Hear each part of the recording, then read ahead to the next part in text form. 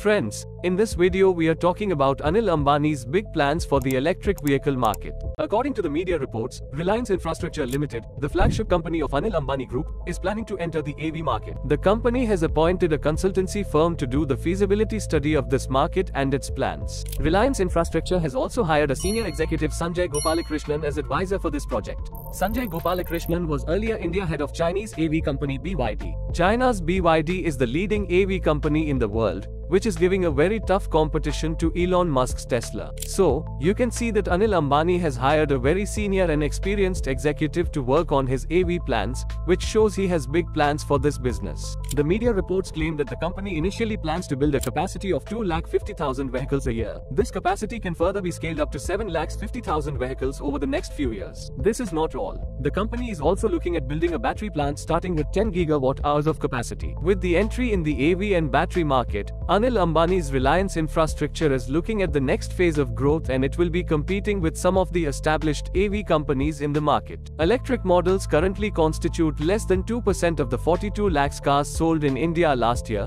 but the Indian government wants the share of EV to grow to 30% by 2030, for which the government has budgeted over $5 billion in incentives for companies who will locally manufacture AVs and their components, including batteries. The current market price of Reliance Infrastructure stock is over 220 rupees. With the new AV and battery plans, the stock is a good investment for the retail investors at this price.